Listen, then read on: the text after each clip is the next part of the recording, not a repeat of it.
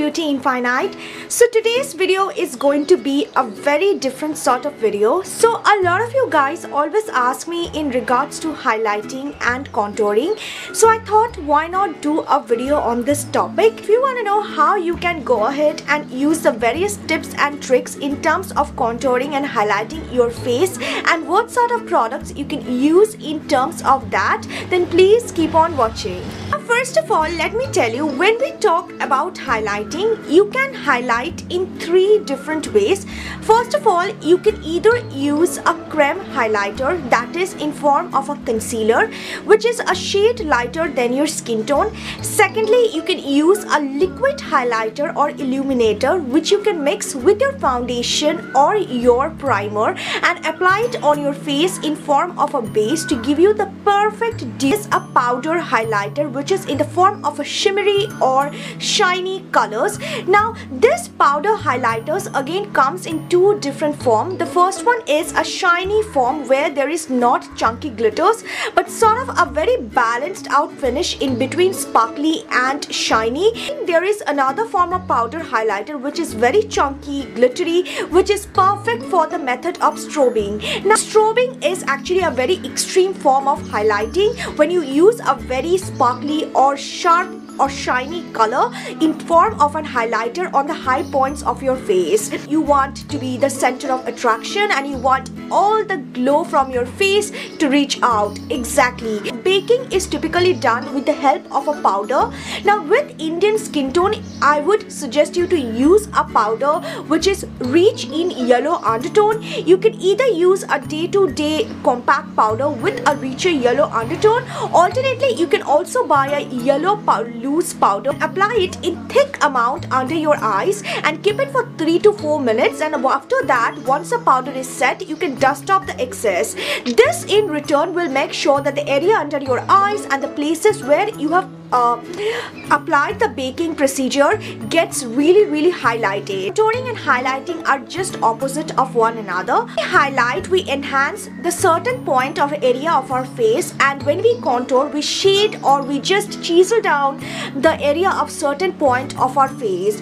That is like, it works like lighting and shading, where shading works for contouring and lighting works for highlighting. Now while highlighting, you need to keep this in mind that if you have certain areas which has quite a bit of flaws like a spot or dark circle, make sure that color correct those areas first and then highlight, because as highlighting is enhancing the various features of your face, so if you do not color correct those flaws and highlight instead directly, it will actually enhance those flaws instead of covering them up. So yes, use a proper color corrector, use a concealer, create the flawless base and go for the beautiful highlight and contour. It is very important for you to know that which area we contour and which area we highlight, and also the basic reason why we do that, because without knowing it, you might actually go ahead and contour the wrong places and highlight the wrong areas, which will go ahead and enhance the wrong areas and cover up the right areas. Exactly.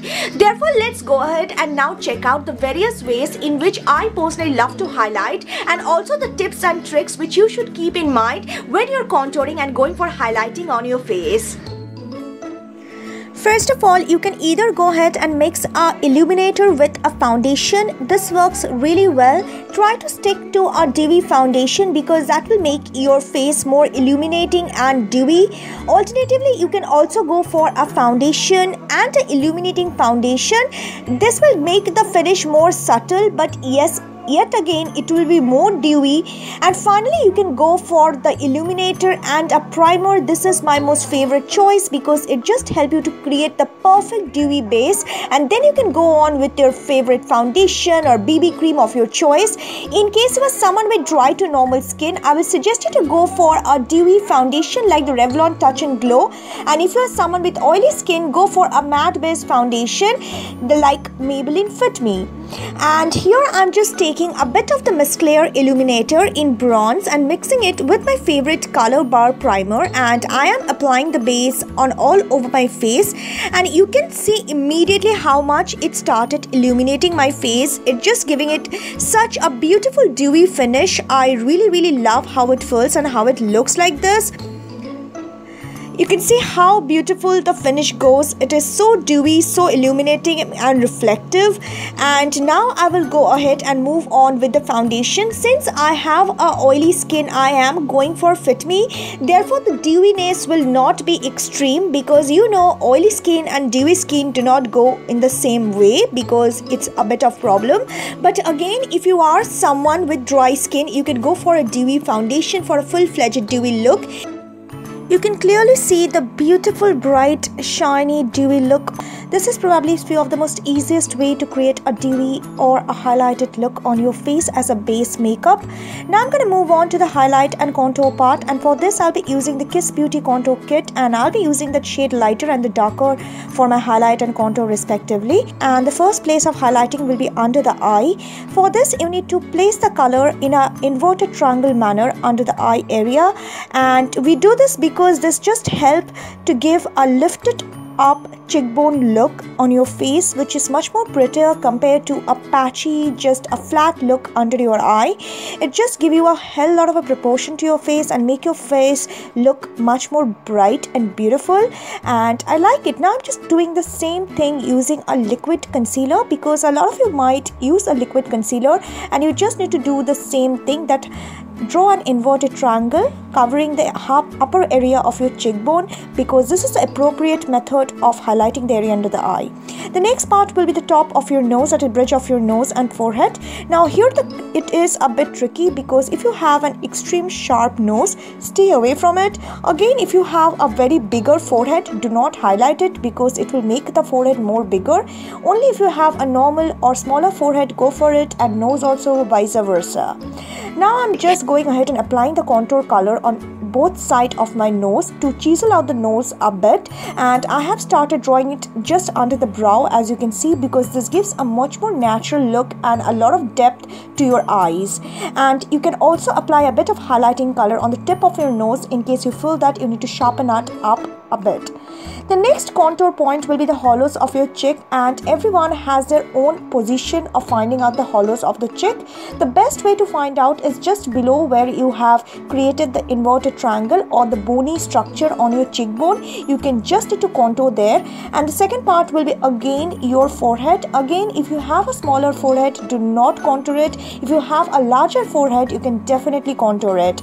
Now I'm highlighting the jawline, because this will only make the contoured area much more sharp and vivid.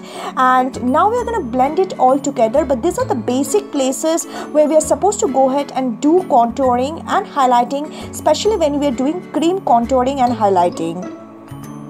Now when you just go ahead and blend the colors, blend them softly at a particular area at a time. Do not just go hodgepodge, otherwise the contour and the highlight will mix together with one another. Just pat the color on top of the area and let the color buff into your skin. Do not drag it too much, otherwise the color will just move around. Just pat it slowly and it will give you the perfect blended look. And you can see how beautifully contoured and highlighted the face look right now. I really love the after result. You can see the perfectly highlighted under eye, the perfectly chiseled out soft contoured hollows of the cheek, the nose and everything, and it is not extremely difficult. Now is the time for the powder contour. This is a second level contouring in case you want to make creme contouring more dark, and there are certain areas of the face which work best with powder contour. For the first place, we can apply the powder contour just on top of the creme contour to brighten that contour more. You can go for this method in case you want a more in-depth contour look, and it will definitely brighten up the contour look a lot. And you need to keep blending it on and until and unless it buff well and create a smooth transition so that there is no patchiness. So blend it out evenly. You can see how it looks right now. I really like how chiseled and shaped up the face look right now. I'm really happy with the after result.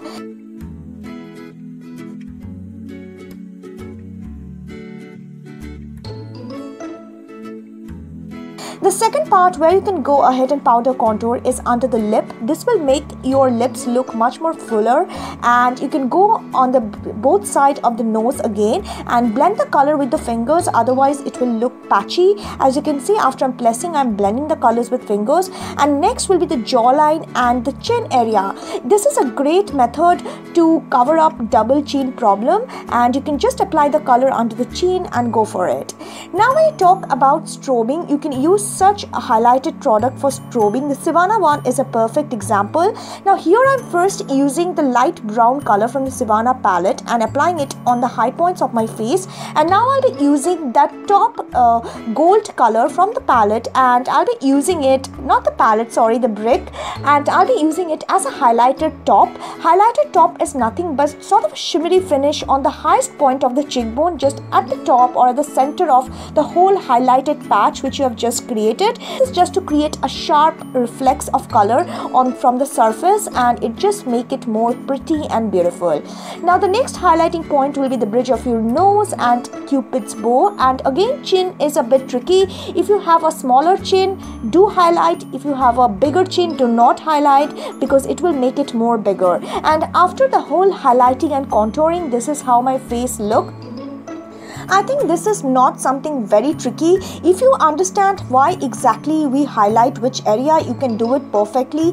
And yeah, I hope the video has been helpful. If you like this video, please do not forget to give it a big thumbs up. Please do also share the video, because this could actually help someone else who is starting off newly with highlighting and contouring, and this will also really mean a lot to me. Please do not forget to subscribe, guys, because that will help me to take my work forward, and I will see you guys soon with another such video. Until then, take care. Bye.